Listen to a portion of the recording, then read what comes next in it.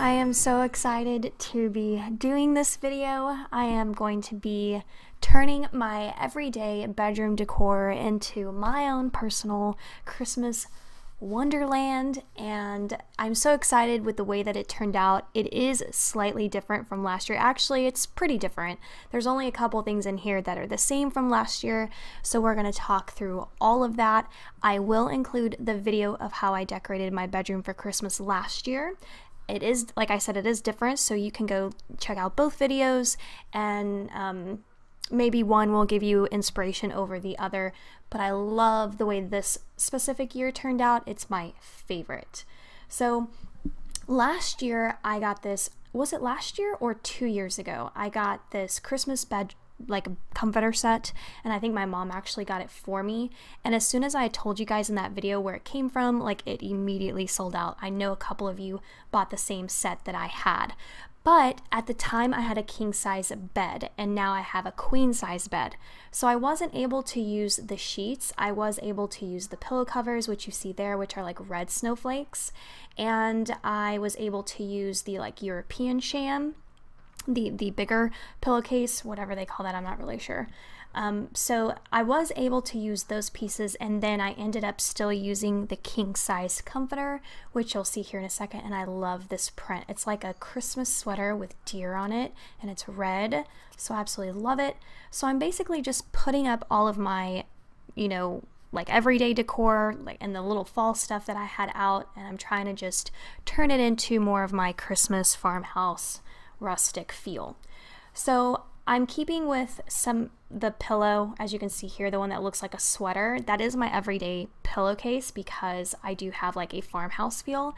As you can see though, when I'm decorating, I never really know what I'm doing, so I'll put something somewhere and then decide, oh, I don't want it there, let's try here. So that's completely normal for decorating, especially if you feel like you don't have a knack. Just try to put it in different places, step back, take a look at it, and then see how you feel about it. So here's that comforter where I'm trying to put it together on the bed. It is a king size, but I love the way that it turned out. Now these are the little trees I hauled from Hobby Lobby. I shared that with you guys a couple of videos ago. They were on sale for 50% off, so both of them ended up being a total of $12.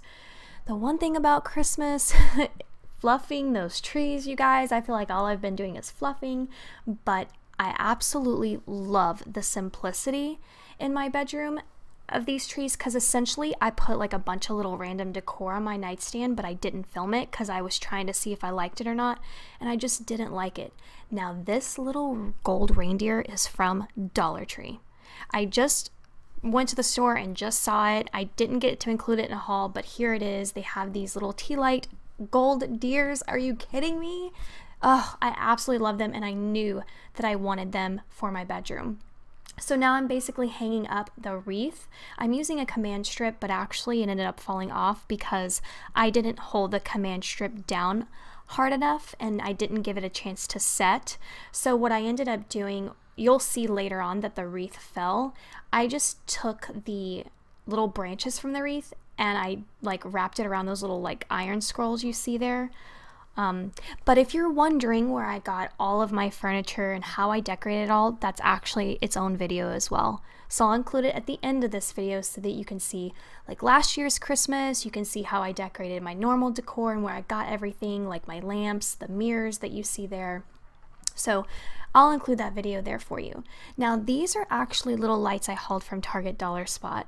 And again, I had two because I needed to drape across a king size bed. But this year, I just needed one for my queen bed.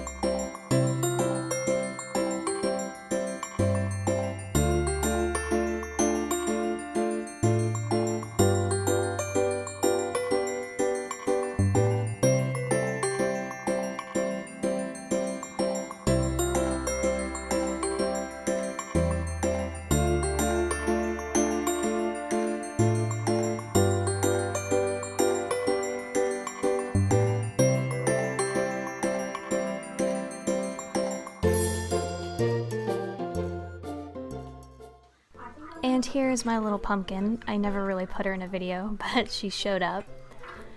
And she's asking me if she can go to a movie. Why she's throwing up the deuces, I'm not quite sure.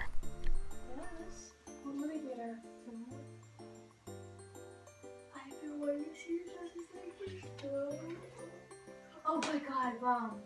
The teaser trailer for Incredibles is so cute. Should I wear a room?